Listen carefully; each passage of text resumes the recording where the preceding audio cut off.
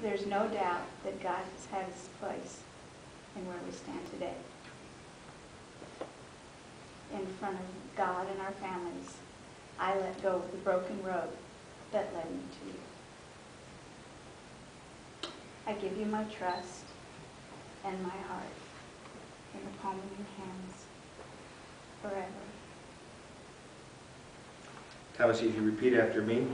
I, Thomas, I, Thomas, take you, Lori, take you, Lori, to be my wedded wife, my wedded wife, to have and to hold to have and to hold, from this day forward, from this day forward, for better, for worse, for better, for worse, for richer, for poorer, for richer, for poorer, in sickness and in health, in sickness and in health, to love and to cherish, to love and to cherish, according to God's holy plan, according to God's holy plan, till death do us part. till death do us part. And Lori, if you repeat after me. I, Lori, I, Lori, take you, Thomas, take you, Thomas, to be my wedded husband, to be my wedded husband, to have and to hold to have and to hold from this day forward, from this day forward, for better, for worse, for better, for worse, for richer, for poorer, for richer, for poorer, in sickness and in health, in sickness and in health, to love and to cherish, to love and to cherish, according to God's holy plan, according to God's holy plan, till death do us part. till death do us part. What tokens do you give as symbols of these vows that you have made to each other?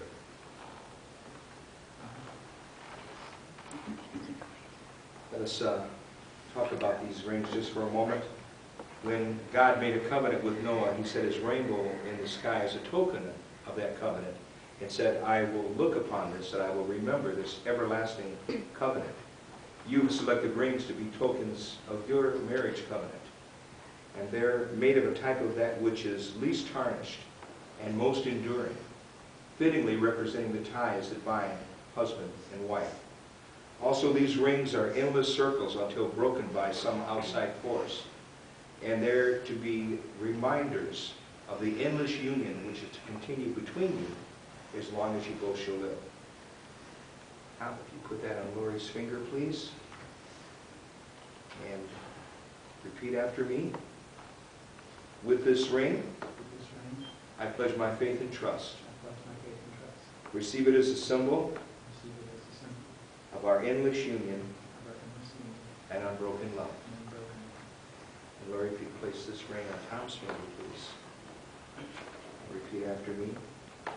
With this ring, With this ring, I pledge my faith and trust. I pledge my faith and trust. Receive it as a symbol Receive it as a symbol of our endless union of our endless union and unbroken love. and unbroken love. Thomas and Lori have chosen to light a unity candle to further reveal the intent of this marriage. And while each of them brings something of the past to this altar, they leave this place intent upon their two lives being united as one in the light of the world, Jesus Christ. Just to be the first one, always there for you. Just to live in your laughter. Just to sing in your heart. Just to be every one of your dreams come true. Just to sit by your window. Just a touch in the night, just to offer a prayer each day to you, just to long for your kisses, just to dream of your side, just to know that I give my life for you.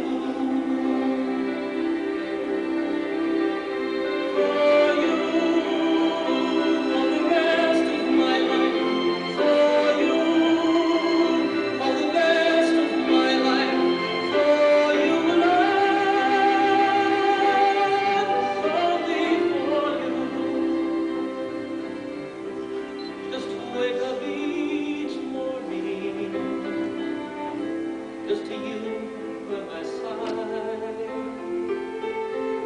just to know that you're never really far away, just to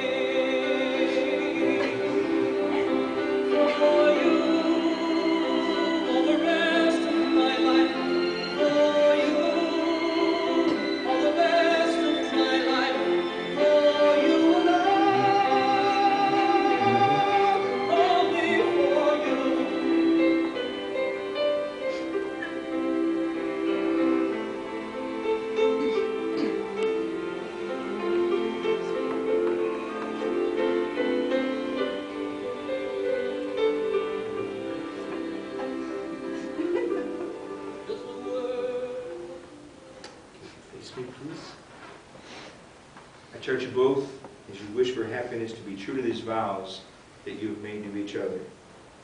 May your marriage bring you all the fulfillment that a marriage should bring. And may the Lord give you patience, tolerance, and understanding. May it be full of joy and laughter, as well as comfort and support. Thomas, God, guard well this bride who now commits herself into your keeping, and strive so to live your life in such a way that no word or deed of yours shall cloud her brow with grief, nor dim her eyes with tears. And Lori, it will be your part to strive to retain by your virtues a heart that you have obviously won by your graces. And to both of you, I say, put the Lord in the very center of your marriage, because as you draw closer to the Lord, He will draw you closer to each other. In fact, it's been said that it takes three to make a truly happy marriage: a bride, a groom, and the Lord. Let's pray.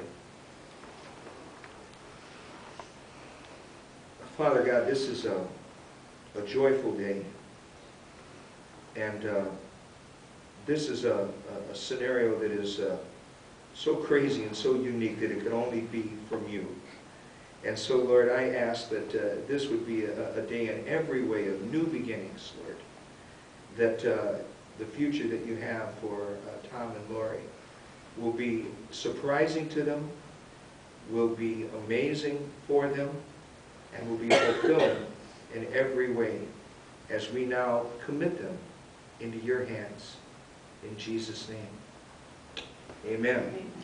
And now, having heard you make these pledges of your affection and take these vows of fidelity, I do by the authority conferred upon me by the Church of Christ and by the laws of the state of Ohio, and that's hard for me to say, pronounce you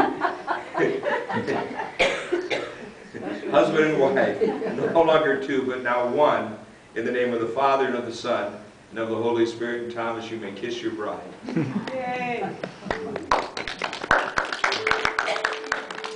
On this 12th day of December, year of our Lord 2009, it is my very happy privilege to introduce to you Mr. and Mrs. Thomas Gerken.